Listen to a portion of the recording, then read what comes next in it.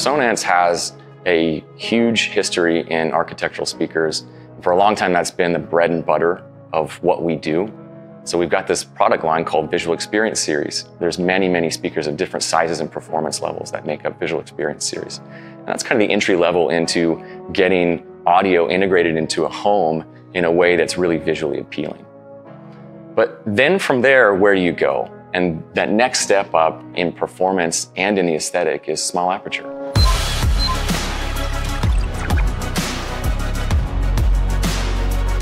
So with the Sonance SA68, what you're doing is you're going from this architectural speaker that a lot of times can have a fairly large size grille, and of course that grille size is shrinking down almost impossibly small.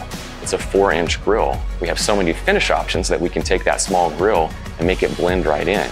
And I think the real compelling reason for small aperture is you really want a speaker that matches the different shapes and sizes of other things in the ceiling, and that's usually lighting. So when we embarked on this project to build a Sonance small aperture and what that could mean, it meant that we really deconstructed small aperture and every element of the technology. How can we make a small aperture speaker that's a little bit more affordable? And in doing so, we developed some new ideas and technologies of all the internals that go inside the speaker, and that influenced what we did with James. We realized, wow, we can take some of these ideas and we can multiply them by 10 and let's put them into a James product and have this absolutely killer flagship experience that just ups the performance bar that much more. This is a bandpass subwoofer in a bandpass box. And so as air is kind of moving in and out of that port, we really want nice, clean, extended bass response. So it's all about how can we reduce the turbulence inside that port? How can we dampen any resonances that might exist in that port? The module of a small aperture speaker is the other element here that we wanted to really improve and kind of deconstruct and then reconstruct.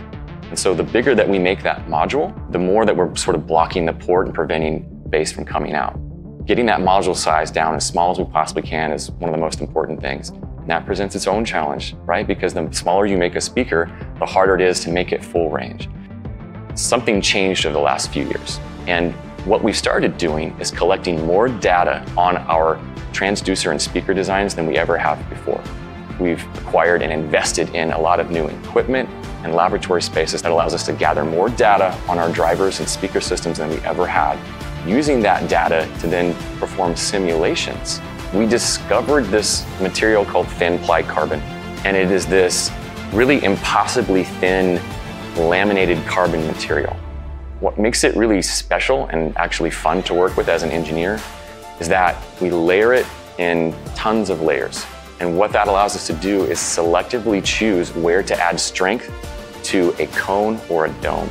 So we've put this thin ply carbon into the new James SA68, and that is what really unlocks that exceptional fidelity and performance that you get from this speaker that has an impossibly small 3-inch opening.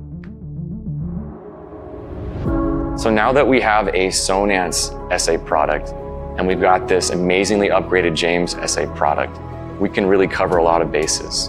The small aperture as a speaker can fit pretty much anywhere, whether it's a tongue and groove wood ceiling, whether it's a drywall ceiling, and there's other types of exotic ceiling surfaces that we've dealt with in the past. You can really put it anywhere and make it work with anything.